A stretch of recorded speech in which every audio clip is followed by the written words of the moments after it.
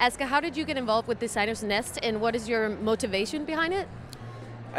I got contacted to be part of the jury, and of course I said yes. Like, this is like a great initiative and so much great talent. Now we've been here since 9, and it's been a very hard process today to find the right one. But I'm quite sure we found it. So, are you happy about the winner that you guys chose?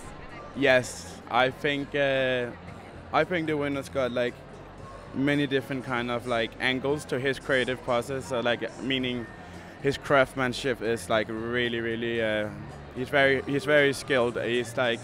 He shows like kind of new shapes and like and a new angle to also like his textile use. But it's been very hard, you know. Like, it's been super hard to finding the one. But then again, in the end, it was so clear.